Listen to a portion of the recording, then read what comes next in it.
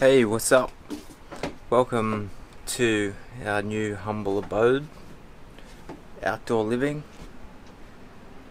Courtney and I have been together for 9 years this week, so we decided to have a little getaway for a couple of days, and this is where we've ended up.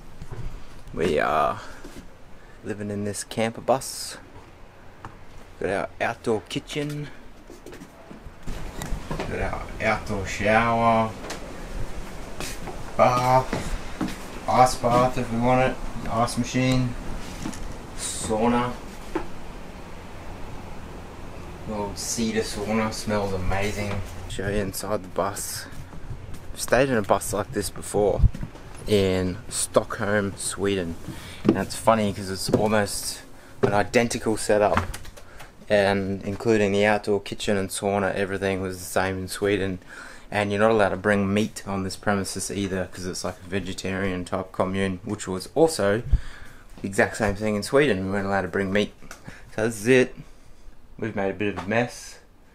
A TV, a little kitchen, fridge, and had a great sleep in there last night. It's a king size bed. One of the other reasons we came away, not just because of the anniversary, but Courtney thought it'd be nice because I finally had a little bit of a kind of breakdown this week, bit of a mental breakdown.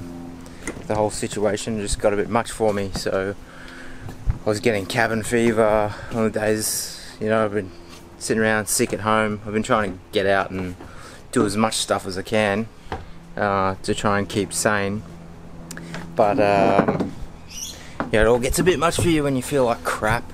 And I think the biggest thing for me is very much an outdoors person, so you know, any chance I get, I go swimming, fishing, at any opportunity that I get out of my kayak, just being on the water in general. I'm just obsessed with the water. Today I'm going to run the gauntlet a little bit because we're just down the road from the beach, one of the favourite beaches we usually like to go to, and one of the places I kayak fish quite a bit as well. There's a beautiful beach and a creek down the road, and I've been advised by oncologists and things like that not to swim, which is difficult for me. It's one of the things that's kind of really been getting to me.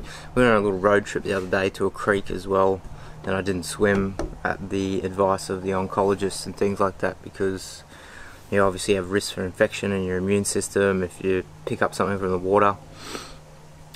But I think I'm going to maybe run the gauntlet today and maybe have a bit of a swim in the ocean or the creek, because yeah, my gut feeling is that's really good for, you know, calming and soothing the soul, and it's something that I love to do, and I feel like the water's really a rejuvenating thing. So I might be running the risk of picking up some type of infection, but at the same time, like, I just want to do what my heart wants to do, which is just swim. And if I had the ability, I'd be swimming every morning, every night, cold or hot, winter or summer. Something I've always loved to do. Freezing cold water, the better. So it's going to be pretty hard not to resist the water today. And yeah, I've read a lot of things back and forward about swimming while you're on chemo.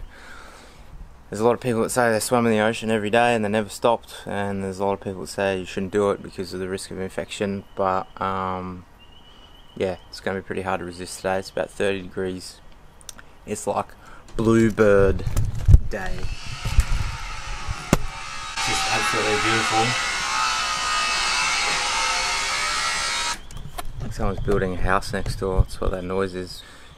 Yeah, alright. Let's do it. Like, the other risk too is the sun. Like, apparently your ability kind of your skin to resist the UV rays is dulled a bit with the chemotherapy. So I've got to try and avoid the sun and hopefully avoid that bacteria in the water, hey? Ugh. Morning. Happy anniversary.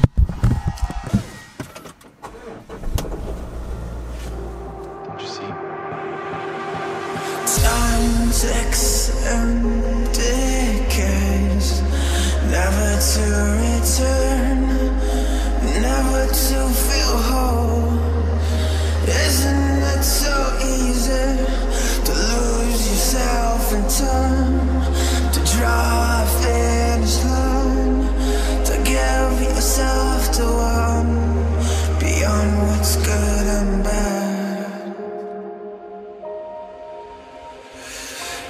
kills me not to know.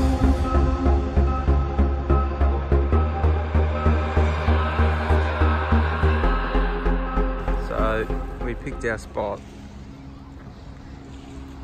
Camera never does this place justice at all. This is Tellabudgera Creek.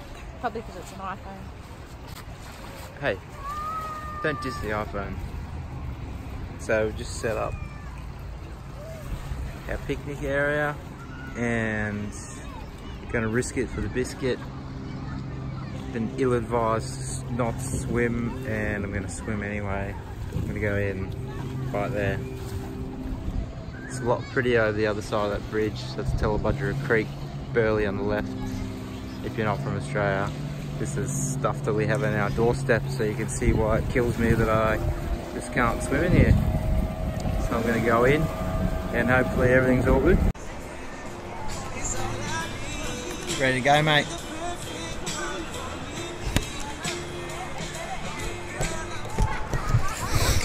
We just had a quick swim, and for some reason the clouds decided to come over and the sun decided to leave, so Courtney's now freezing her butt off, so we have to go.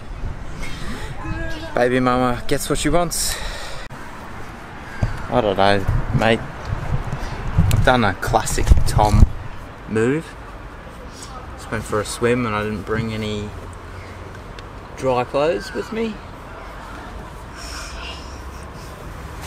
Courtney sorted herself out, you know, grabbed your own clothes, dried, went and shot off to the car. You're busy making a video, mate. Oh, this slime. So usually we would spend a lot longer at the beach, but...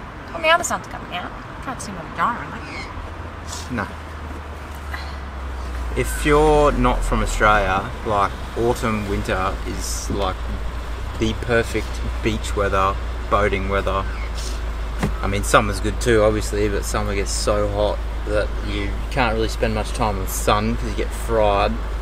But this time of year, autumn, which is, well, you know, Easter time, around April, May, like the water's still warm, the sun's still warm but not as hot, but we get nice cool breezes come in that make the weather just like perfect to spend the day at the beach or on a boat.